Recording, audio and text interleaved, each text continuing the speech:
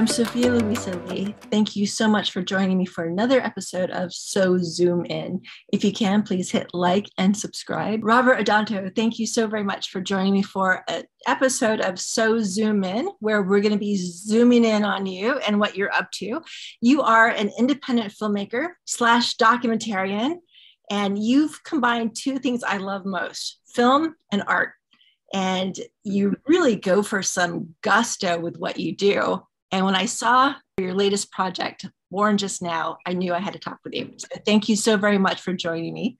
Thank you for having me. And so Born Just Now, the life and art of Marta Jovanovic. Help me out here. Jovanovic. Okay. Mm-hmm. First of all, she's a beautiful artist. She is. She's absolutely gorgeous. You did this. You started filming this in 2016? Correct. What inspired you to tackle on that kind of project? Well, it's almost like the third in kind of an exploration of feminist performance and feminist art. The first being a 2010 film I made called Pearls on the Ocean Floor, which looked at Iranian female artists. And I shot that in 2009, the year of the Green Movement, the botched presidential election in Tehran, and everyone taking to the streets. I was planning to go to Iran. I wasn't able to because they closed the door to all Americans when that happened. But I was able to still do my interviews. And I had somebody who was in Iran that was able to shoot things for me because I wasn't going to be able to be there. That film featured Shireen Nishat, Shadi Gadarian, several other top Iranian female artists, and I traveled to places in Europe to see many of the Iranian artists who could leave, and they met me in places like Frankfurt, Leipzig, Berlin, London, and Paris.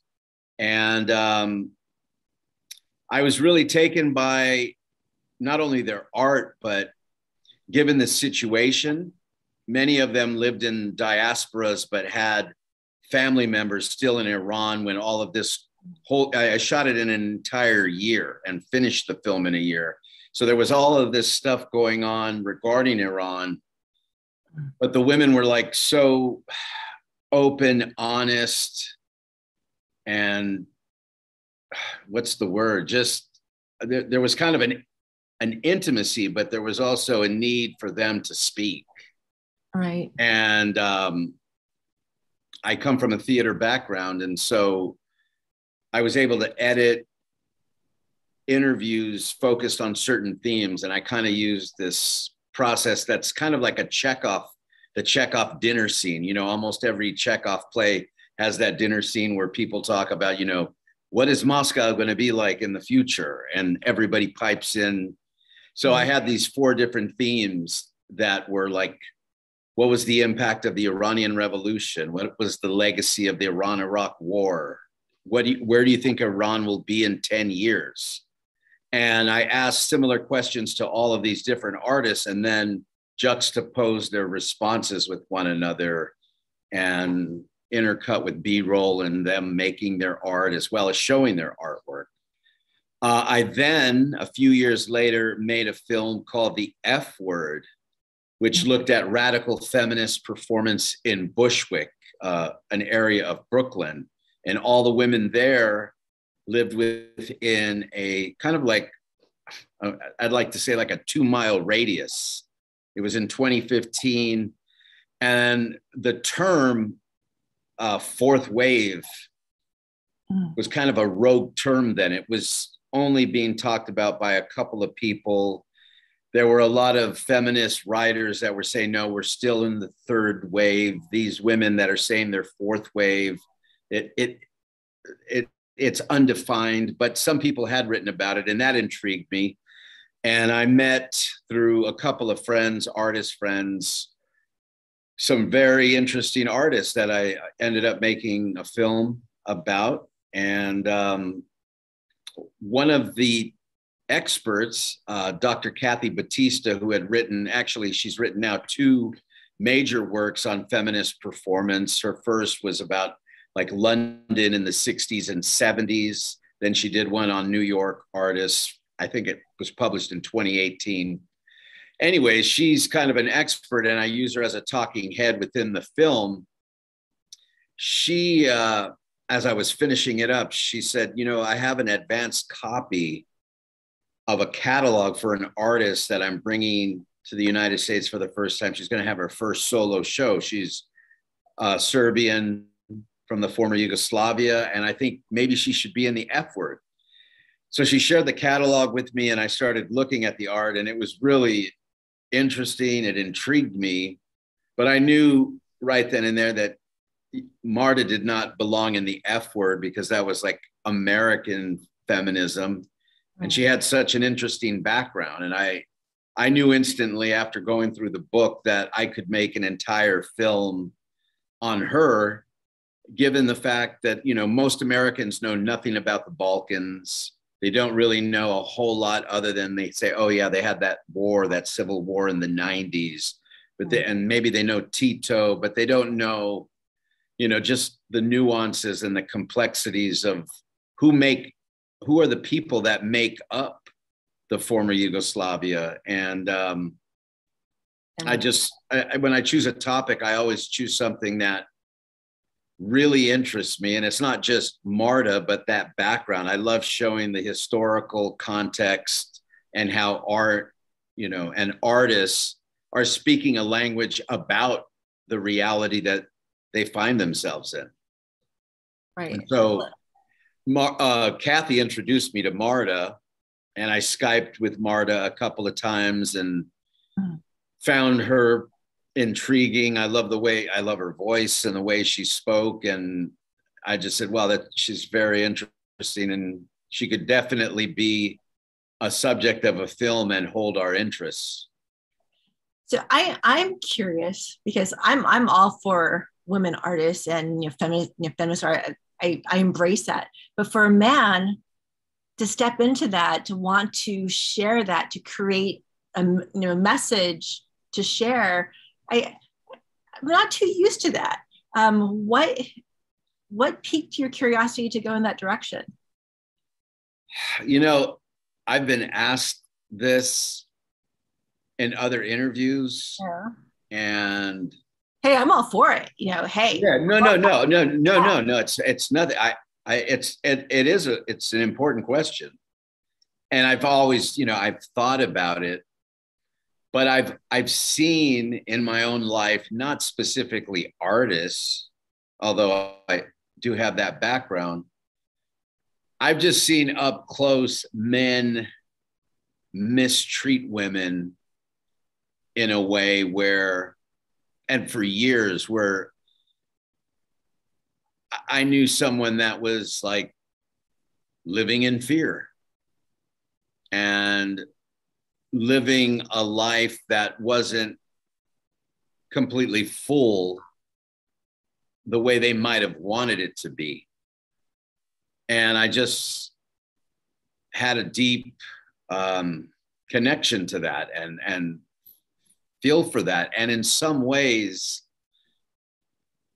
I champion the women that I see in the arts, and the ones that I've been able to meet, I just find them heroic.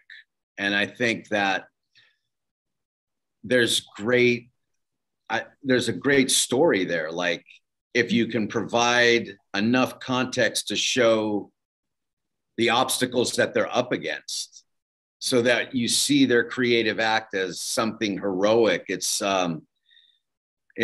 not just defiance, but it's like speech. I am communicating, like, and that's a gift that we all have, but not everybody is capable of expressing themselves as effectively as they do, as beautifully as they do. And so I love exploring that and giving voice to it with my own films. Well, I'm glad that you do. And I'm really glad that you picked her, Marta. I must say her name wrong again, so please help me. Jovanovic. Yes. I'm gonna get this right. Jovanovic. Yes. So, one, I saw the movie, the documentary. So thank you so much for sharing that with me. very powerful stuff. And I know you made this pre-pandemic. And so you were able to travel back and forth a few times, right? Yes. And really be able to be in that presence and experience that vulnerability of the art. I mean, performance art, I feel you really expose yourself. You have to have a lot of courage. You know, you really expose your soul to get across your truth. And that's what I love about performance art, is because it's all, you can't really lie when you're doing performance art. I mean, I just don't think you can, not to be true performance art. But I really feel, even though this was done before the pandemic, everything felt so timely as of now. It had that timelessness feel to it. You know, those feelings of, you know, having certain expectations, and how do you break those expectations? How do you find who you are? How do you find what your purpose is?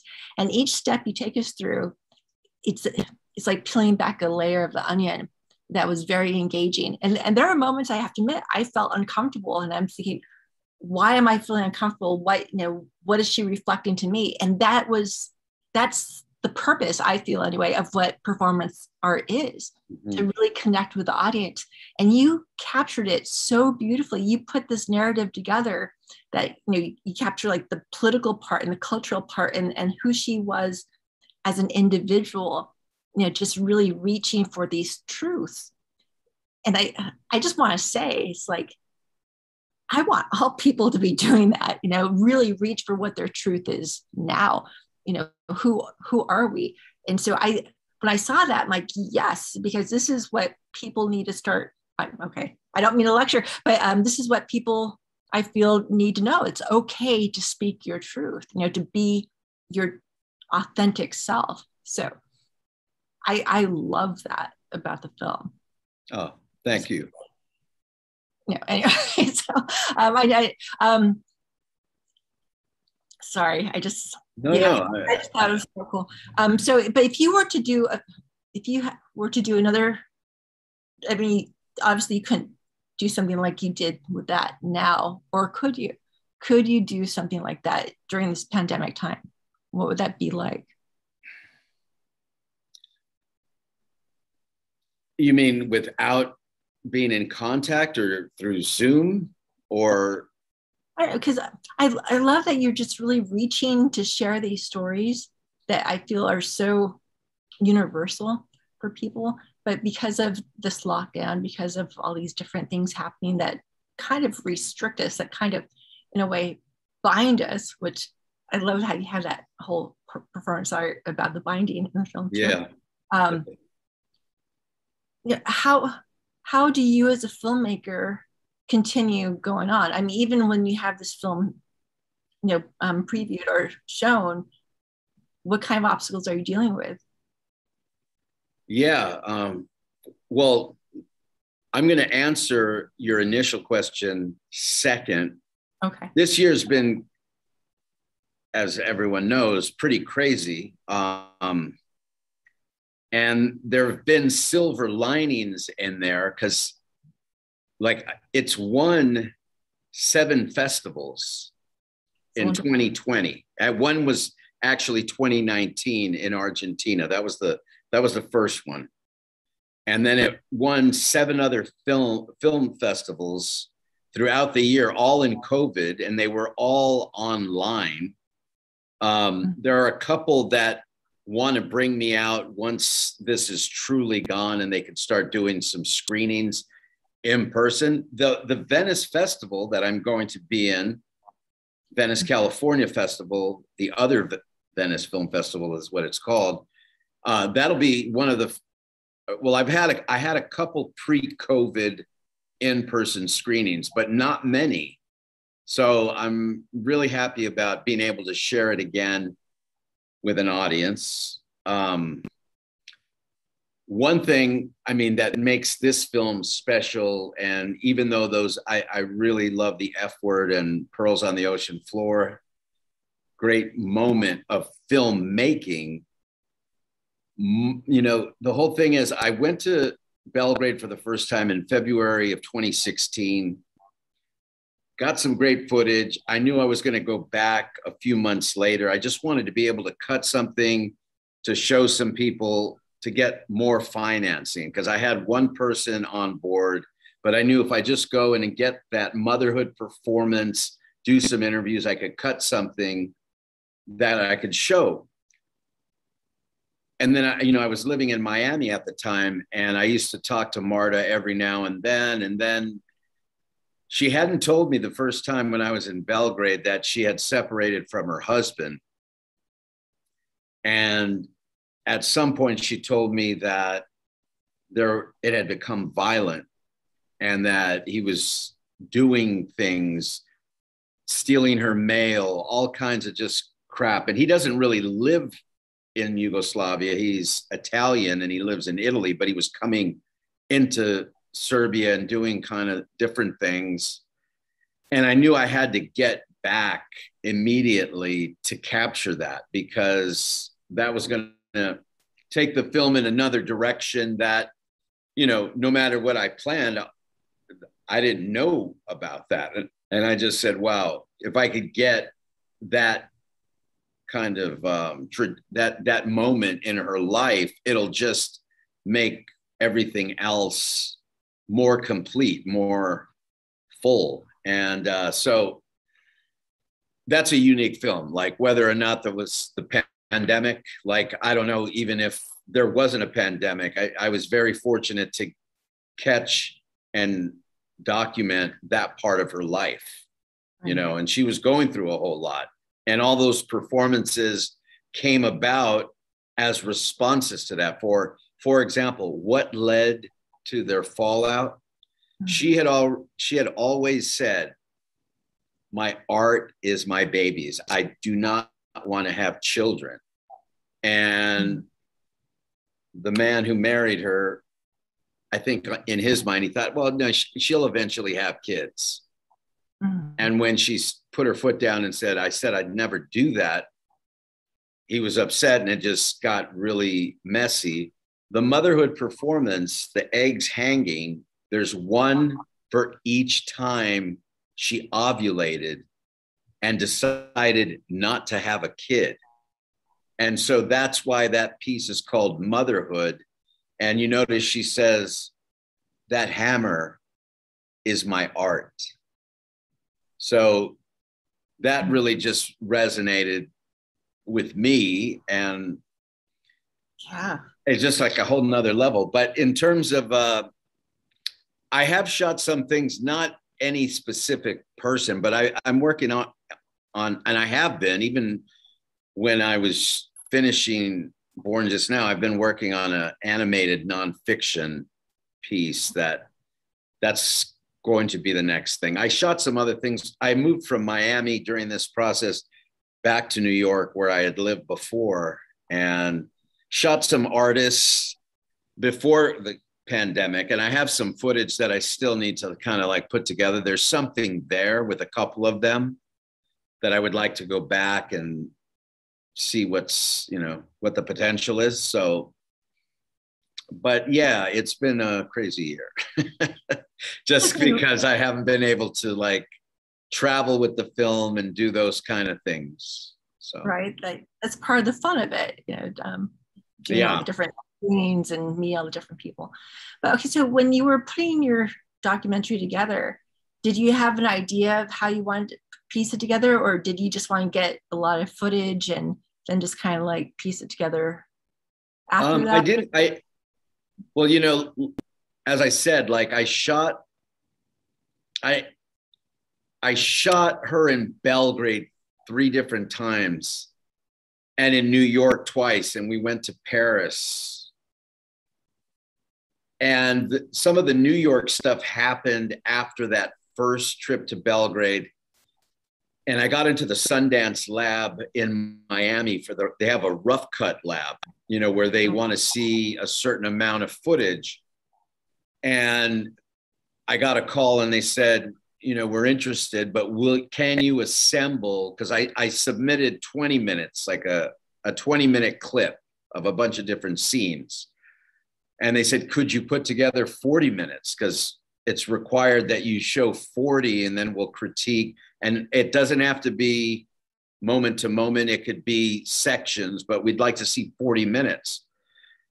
And I had a lot of footage, so I put something together and I ended up getting in the lab, and that was a great experience. I'm glad that I did that, and I got some great feedback. But what happened out of like posting some images from the lab and things, I got a call from Anthony Zeiker.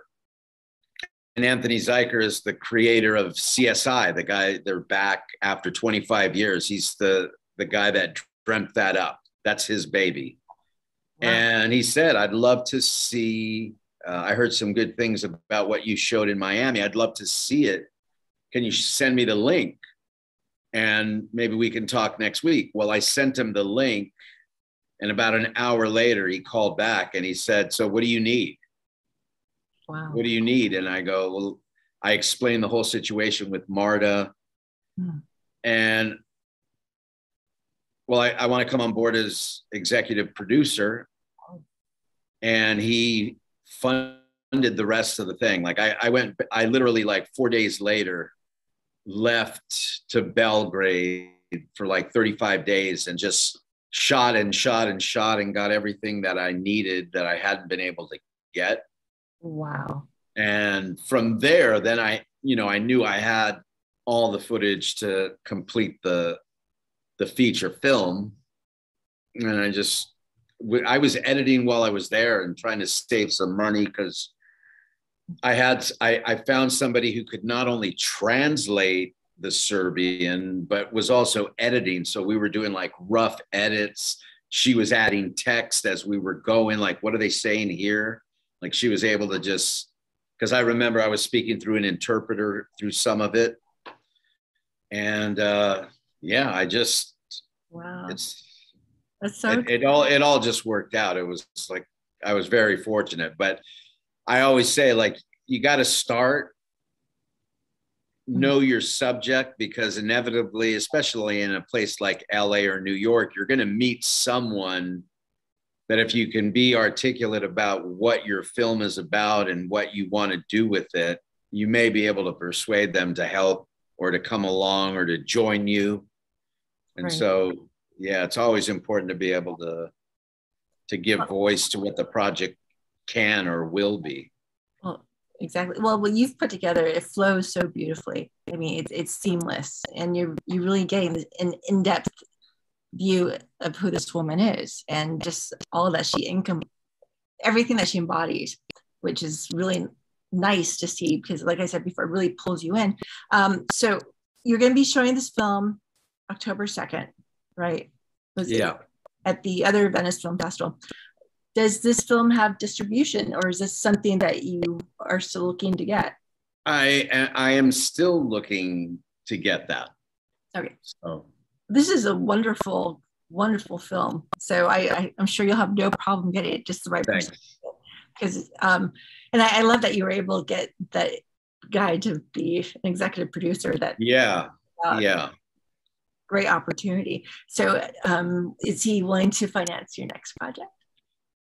He has, it's been about, because he started work, like he's also producing an upcoming Broadway show that was supposed to have started like in Connecticut by now, but because of COVID, that happened. But he's always working on something. And then of course, CSI is back, and he's executive producer of that.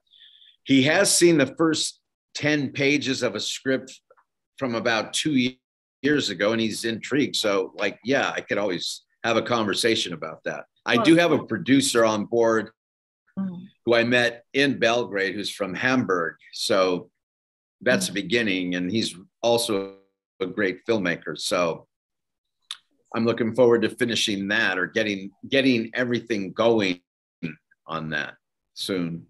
Right. So would you say your series of women artists is going to take a little break, or will you continue that if the right person came along? Yeah, if the right person came along, definitely. Because here's one of the things. Anthony connected me to the head of documentary. He's represented by CAA. as a writer producer. And, you know, this was his first documentary that he produced, but we got in touch with an agent there, and she loved the film. I mean, her response to it was very much like yours. And we submitted to all the big festivals. And, you know, I was a Sundance fellow and I had done that lab. So I thought, well, maybe I got a good chance of getting in that year. And that was 2018. That was the year of the RBG documentary. There was also, I think, a Jane Fonda documentary. There were a lot of documentaries about iconic women in the arts, in politics. And, you know, my film came along, and the feedback she was getting from people from Sundance, people from the Berlin Film Festival, people from Toronto, was that it's really interesting, but we can't market that because she's not a big enough artist. She's not a big enough name. It's easy to sell RBG. It's easy to sell Jane Fonda because everyone knows who that is. The other big, there was the Grace Jones documentary that year. And so that was the feedback. She's like, I know it's a tough one because that's what they're telling me. And so that kind of stopped at that momentum. Like I didn't get into Sundance and I didn't get into Berlin, but I got into some other like mid-range festivals, and it's done well. And then COVID hit, but the response has been really good. And maybe they saw in the film what you did in terms of seeing it through the lens of the pandemic and lockdown. You know, I think there's also something about the film. Yes, I want to be in a theater showing it on a big screen, but there's kind of an intimacy within the film that maybe it does play better on a small screen. Well, I really enjoyed it watching on my laptop, and I'm sure I mean, especially some of those performance pieces, you know, like with the eggs, and yeah, and even like the burning of the dress, that was like really cool. But I mean, there are a lot of there were some moments that would have looked great, but still, I guess because she had such a vulnerability to her and such authenticity that really connected. And I'm sure there's so many women who can really relate to that. And it's just like that those private moments from like person to person, if that makes sense, that can really, I think, be enjoyed more. Close up. Rather than having, you know, being in an audience with a lot of women, which is fine too, because I mean, you know, like I think of different performance artists, they have an audience and they're, you know, so focused in on what they're doing, it doesn't matter who's around. So, I mean, that's fine too. And it makes me think with her, and you know, her work because of the pandemic, I wonder how that's affected her now. And is she going to be with you on Saturday or October? No, unfortunately, she's actually in Italy right now. All right. So see, those would be really interesting questions, I think, to find out, you know, what has it been like for you as a performance artist, and even with a school, you know, inspiring others to be performance artists, you know, what has the pandemic done, you know, for you with that? Yeah. Really interesting. Well, I heard a rumor that there's going to be a writer's strike, you know, so if that's the case, then, you know, it might give your documentary a lot more opportunity for distribution. You know, so, you know, this is a year of crazy. How long have you heard of that strike happening? I just started it as of yesterday. Oh, wow. Apparently they're going to vote on it. Apparently one of the big things is because of all the different streaming platforms, you know, writers are being abused. You know, they're not being paid enough and they're being expected to work longer hours and more hours. And so it'll be interesting to see what happens, especially when you have something like the Emmys and so many shows like on Apple TV or, you know, Netflix or, you know, whatever these different platforms are winning awards. And the writers acknowledge as such, you know, so I just think that's interesting. So if that were to happen, because I think back to 2007 during the writer's strike when everything just so hopefully, you know, but this is definitely the year of shifting, right? No, Yes. Yeah. And that might just be starting, you know, like in a way. So I'm glad you have a project going on right now, you know, so that you can still keep working on it and not be, you know, stuck in the lurch, I guess, but, you know, just be that continual flow of creation, which is kind of cool. But it's just, I mean, there's just so much happening. And I think when people tune into people's stories, there's that connection. And I think we've been isolated because of the pandemic. And we're not having the gallery openings or, you know, the things that we used to have. But when you have a film like yours, it's like an opportunity to really connect with someone on a different level, if that makes sense. Yeah, that's for sure. There are art openings now, though.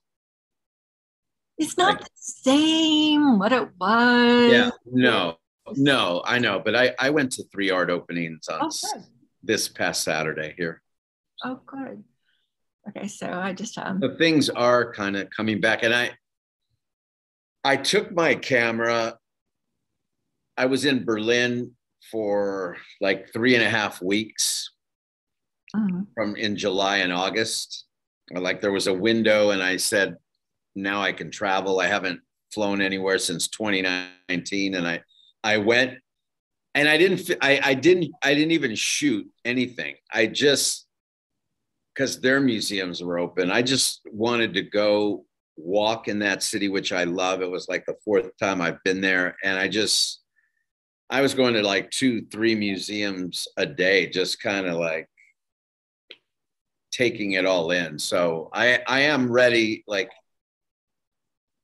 creatively, but I think there was definitely a period in the pandemic where I just wanted to kind of close down in a good way and just do a routine of like walking early in the morning and doing certain like things out of routine just to keep myself kind of like balanced. Right. You know, like I didn't want to start drinking, and you know, like there was all this stuff about like what people were doing, and I just wanted to keep my immune system strong and do all the right things. So it was a good time to kind of just take stock, and it was great in another way. Like I said, I was winning these festivals and appearing and doing great Q&As and stuff. Like I won at the Art of Brooklyn Film Festival last year, and what's Anna? Here's a name that I can't say. Shiora, you know, like, you know, she was in Do the Right Thing. She at one point was on. She was on Law and Order for a couple of years, but you know who she is. I probably recognize Anna, is it Annabelle or Anna Sciorra, like Sciorra? She's really famous. Yeah. She's an Italian American actress. So no, but she gave me the virtual award, and she was part of the Q&A and stuff, and she really liked the film, so awesome. That was really nice. Oh, all right. So the film, how can people get tickets to it? Through the Other Venice Film Festival website. There are links there. Okay. Again, the film is playing Saturday, October 2nd. It's screening once at 4 p.m. on that day, and there are tickets. I believe they're $15. Okay. And it's a smaller theater, but it's really nice. Cool. And the opening night is that Friday, so it's the day before is October 1st. That's there's an opening film and a band and a party and stuff, and then there's a bunch of great shorts and other documentaries, other features playing throughout that festival. Oh, well, that's great. So, all right. So how many days is the festival? It's a short one. It's only Friday through Sunday. Okay, that is short. So when will you know if you win? Because you got to win. Sunday night. Like they probably have the awards or something Sunday night. Okay, because you have a real winner. I mean, it's a beautiful, beautiful film. You know, so So I would love for people to go out and see it. And so, and like I said, there are other films going on. If people want to see more than one, make a day out of it. Oh yeah, yeah. They have a package. I'm not sure what that costs. It's pretty affordable. Okay. Now, will you be doing a Q&A afterwards? Yeah. Oh, definitely. Yeah. Do you know who, will you be doing that with anyone, or do you not know that yet? Or I don't. It might just be me fielding questions from the audience. I don't know. I haven't been told that there's someone going to join me in conversation. Not sure. When you did the documentary, did you also film it yourself? I mean, did you have a camera filming on yourself, or did you No. I worked with a great Serbian cinematographer, Lazar Bogdanovic. Yeah. He shot everything that was in Belgrade and in Paris. And then I also worked with Daniel Cole, who is a New York base. He shot all of the work in New York. And but Lazar did the bulk of the shooting. Has Marta seen it? She has, right? Oh yeah. Right. Yeah. So what was her feedback on it? She loved it. I mean, she knows, like, she's moved on from being that person in that moment, right. But she's happy that it got captured, because that's one thing that most performance artists, that's their one thing that they worry about, because like you said, they perform, they're in the moment, but what happens after? Like, what is the legacy? And most of the time things are like documented, but it's like a simple camera. Here's the performance. Here's where it was. You could see the audience, but you don't get like up close. It's usually not very artistic or beautifully shot. It's just kind of like fly on the wall. There's the performance. And she liked the fact that it was intimate, and she didn't mind that performances were edited and cut down. She was happy that I got the essence of each of those major performances. All right. So one thing I liked about watching on a film, one for performances, it was when she was on the chair with the guy in the Nazi uniform, and you showed expressions of the audience members, and it was so fascinating to watch how people were watching it, Yeah. And that's something you don't get a chance to see. So no. And here's the thing. There's definitely a culture there of people and performance in ways that even in New York, you don't get that kind of involvement. Like, people watch, but I feel like, and I've seen a lot of performance in New York, they're more distant, they're more kind of clinical or surgical in how they're going to view the work.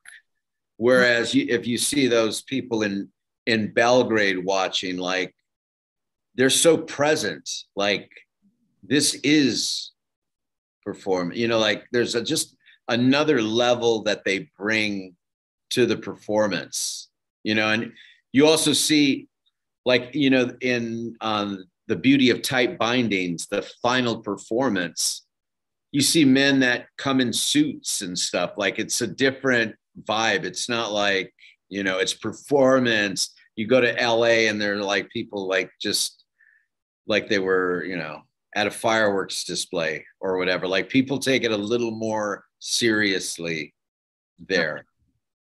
Well, it was great to watch. I was really glad to have that experience, and I think people will really enjoy seeing that. Yeah, thank you. It's something you wouldn't see otherwise, So I appreciate that. All right, so again, it's at the Other Venice Film Festival in Venice, right? Yes. October 2nd, which I believe is a Saturday. Yes. At 4 p.m. You can get tickets online, right? 4 p.m. You can get tickets online at the Other Venice Film Festival website. It's at Beyond Baroque on North Venice Boulevard. I believe the address is 681 North Venice Boulevard. It's a really famous place where a lot of beat poets used to read. They still do readings there. And I'm looking forward to it. All right. And if someone wants to reach out to you, what's the best way for them to get a hold of you? Instagram. It's Robert Adanto, ADANTO. Okay, great. And you will be there on October 2nd. You're saying? Oh, definitely. Yeah. I'll be there. I'll be there all 3 days. I'm going to the opening festival, and then I'll be there most of Saturday and Sunday. Okay. Well, sounds great. Well, I hope to make it because I would love to see it on the big screen, you know, and it'd be great. Please come. So definitely. All right. Well, Robert, thank you so very much for your time. Is there anything else you'd like to throw out there before? No, I'm thank you for having me. I think I've said enough about the film. I hope people can make it out to Venice, not this Saturday, but the following Saturday, October 2nd. Well, it'd be great just, you know, to start seeing people again, you know, go out there or, you know, be part of this creative energy. You know, we need to get that going again. You know, it's like, yeah. Definitely. All right. Well, thank you so very much, Robert. I greatly appreciate it. Thank you. I hope to see you October 2nd. Yeah. And someday in person. Well, maybe then. October 2nd. Yeah. Right. There we go. All right, Take care. Bye. Bye-bye.